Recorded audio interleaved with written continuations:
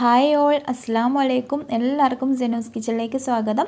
എല്ലാവർക്കും സുഖമാണെന്ന് വിചാരിക്കുന്നു. ഇന്നത്തേത് ഒരു കറിയാണ്. നമ്മുടെ ചെനക്കടല വെച്ചിട്ടുള്ള നല്ലൊരു അടിപൊളി കുറുമയാണ്. അപ്പോൾ നല്ല ടേസ്റ്റാണ് ഇത് കഴിക്കാൻ വേണ്ടിയിട്ട്.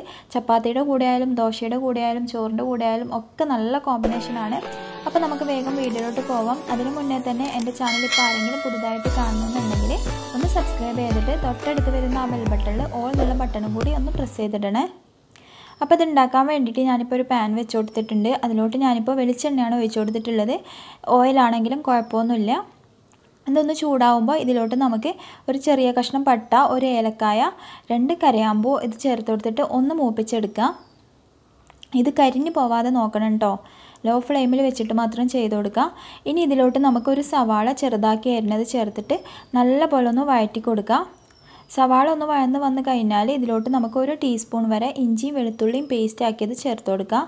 എന്നിട്ട് ഇതിൻ്റെയും കൂടി പച്ചമണം മാറുന്നത് വരെ ഒന്ന് വഴറ്റി കൊടുക്കുക. പിന്നെ ഇതിലോട്ട് നമുക്ക് പൊടികൾ ചേർത്ത് കൊടുക്കണം. 1/4 ടീസ്പൂൺ മഞ്ഞൾപ്പൊടി ചേർത്ത് കൊടുത്തിട്ടുണ്ട്, 1 ടീസ്പൂൺ മല്ലിപ്പൊടി ചേർത്ത് കൊടുത്തിട്ടുണ്ട്, അതുപോലെ തന്നെ ഒരു 1.5 ടീസ്പൂൺ കാശ്മീരി ചില്ലി പൗഡർ ചേർത്ത് കൊടുത്തിട്ടുണ്ട്. പിന്നെ ഒരു 1/4 ടീസ്പൂൺ വരെ ഗരം മസാലപ്പൊടിയും കൂടി ചേർത്ത് കൊടുത്തിട്ടുണ്ട്. എന്നിട്ട് ഇതെല്ലാം കൂടി നല്ലപോലെ ഒന്ന് ചൂടാക്കി എടുക്കുക. ഇതിൻ്റെ പൊടികളുടെയൊക്കെ പച്ചമണം മാറുന്നത് വരെ ഒന്ന് ചൂടാക്കി എടുക്കുക. ലോ ഫ്ലെയിമിൽ വെച്ചിട്ട് വേണം ഇത് ചെയ്യാൻ വേണ്ടിയിട്ട്. ഇനി ഇതിലോട്ട് ഞാനിപ്പോൾ ഒരു വലിയ തക്കാളി ചേർത്ത് കൊടുത്തിട്ടുണ്ട്. ഇതും കൂടി നല്ല പോലെ ഒന്ന് വഴറ്റിയെടുക്കുക. തക്കാളിയൊക്കെ നല്ല പോലെ നമുക്ക് ഉടഞ്ഞ് കിട്ടണം. അപ്പോൾ ഇതൊന്ന് അടച്ച് വെച്ചിട്ട് ചെയ്യാം കേട്ടോ. അപ്പോൾ പെട്ടെന്ന് നമുക്ക് തക്കാളി വെന്ത് കിട്ടും. അപ്പോൾ ആ സമയം കൊണ്ട് നമുക്ക് ഇതിലോട്ട് കുറച്ച് തേങ്ങ ഒന്ന് അരച്ചെടുക്കണം. അതിന് വേണ്ടിയിട്ട് ഞാനിപ്പോൾ ഒരു 3 ടേബിൾ സ്പൂൺ തേങ്ങ എടുത്തിട്ടുണ്ട്.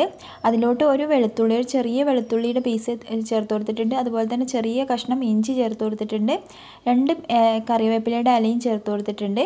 എന്നിട്ട് വളരെ കുറച്ച് വെള്ളം ഒഴിച്ചിട്ട് ഇത് നല്ല പോലെ അരച്ചെടുക്കുക. നല്ല ഫൈൻ പേസ്റ്റായിട്ട് അരച്ചെടുക്കുക. ഞാനിപ്പോൾ അരച്ചെടുത്ത് കൊണ്ടുവന്നിട്ടുണ്ട്. ആ സമയം കൊണ്ട് നമ്മുടെ തക്കാളി നല്ല പോലെ ഉടഞ്ഞു കിട്ടിയിട്ടുണ്ട്. ഇനി ഇതിലോട്ട് നമുക്ക് ചേർത്ത് കൊടുക്കാനുള്ളത് കടലയാണ്. കടല ഞാനിപ്പോൾ വേവിച്ച് വെച്ചിട്ടുണ്ടായിരുന്നു.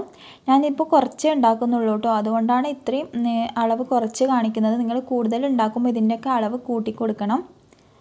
അപ്പോൾ ഞാനിപ്പോൾ ഒരു 1/2 കപ്പ് കടലയാണ് വേവിച്ചിട്ട് ഇതിലോട്ട് ചേർത്ത് കൊടുത്തിട്ടുള്ളത്. എന്നിട്ട് നല്ല പോലെ തിളപ്പിച്ച് കൊടുക്കുക. എന്നിട്ട് ഇതിലോട്ട് ആവശ്യത്തിന് ഉപ്പും കൂടി ചേർത്ത് കൊടുക്കുക കേട്ടോ. അപ്പോൾ ഇതാ ഇങ്ങനെ തന്നെയാണെങ്കിലും നല്ല ടേസ്റ്റാണ് ഈ കറി കഴിക്കാൻ വേണ്ടിയിട്ട്. അപ്പോൾ ഇങ്ങനെയാണെങ്കിൽ നിങ്ങൾക്ക് ഇങ്ങനെ എടുക്കാം, അതല്ല തേങ്ങ ചേർത്തിട്ടാണെങ്കിൽ അങ്ങനെ എടുക്കാം. തേങ്ങ ചേർത്താലും വേറൊരു ടേസ്റ്റാണ്.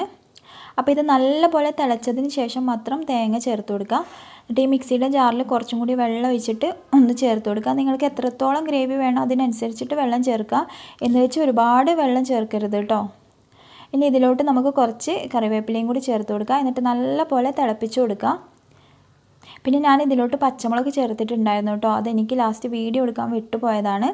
അപ്പോൾ ഇത്രയേ ഉള്ളൂ, നമ്മുടെ കറി റെഡി ആയിട്ടുണ്ട്. എല്ലാവരും ട്രൈ ചെയ്ത് നോക്കുക. വീഡിയോ നിങ്ങൾക്ക് ഇഷ്ടപ്പെട്ടിട്ടുണ്ടെങ്കിൽ നിങ്ങളുടെ ഫ്രണ്ട്സിനും റിലേറ്റീവ്സിനൊക്കെ ഒന്ന് ഷെയർ ചെയ്ത് കൊടുക്കണേ.